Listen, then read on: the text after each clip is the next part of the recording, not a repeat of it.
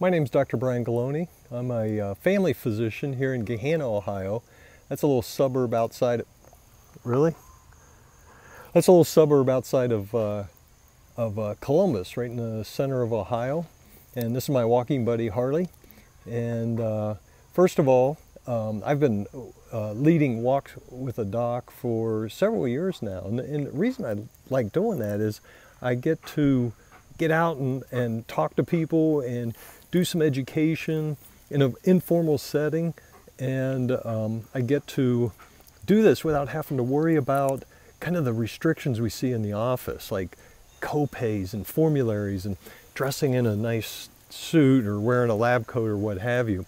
And the other reason I really like getting out is because I like doing something called leading by example. So I get out and talk to people and answer their questions and help them set goals. And then we go for a walk. And we can show people how easy it is to exercise. So first of all, I want to welcome everybody to Basecamp. And I want to thank you for participating these 2 weeks in this virtual trek on Mount Kilimanjaro. My hope is that after all this, if it's not already a habit of yours, I hope it does become a habit to exercise. And the reason I hope it becomes a habit is exercise. There's just so many benefits to exercise. And many of you are familiar with, I'm sure, with all these benefits to exercise. You know, they reduce your risk of getting diabetes and heart disease, high blood pressure. And if you have those problems already, it reduces or it helps you keep that stuff under control. There's a ton of other benefits out there.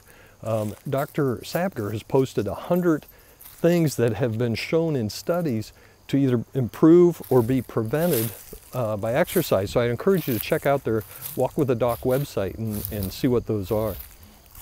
So the benefits you get from exercise really is not about the calories you burn. That's a little secret I'm going to share with you. It's not about the calories you burn.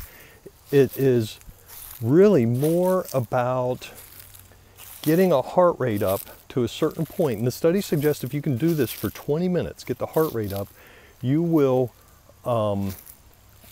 begin to flip some switches in your body.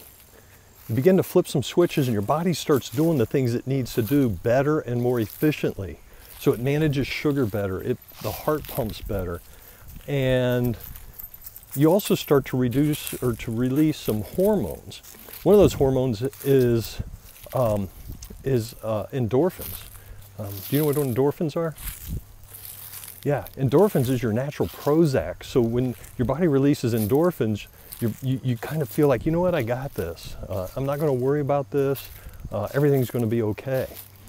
Exercise has been shown to reduce depression and anxiety and stress. So even more benefits to exercise. So what is exercise? Well, we all know that if you get out and sweat, or we kind of picture the exercising person sweaty and stinky. But what's interesting is you don't have to get all sweaty and stinky to see these kind of benefits, to start flipping those switches. All you have to do is get your heart rate up to a certain point and maintain that heart rate for about 20 minutes. And if you can do that 3-4 times a week, you're going to see these benefits. So how high do you have to get your heart rate up? Well, you want to get it up to a point where you can maintain that heart rate for about 20 minutes. So that's your what we call the aerobic capacity or aerobic target area.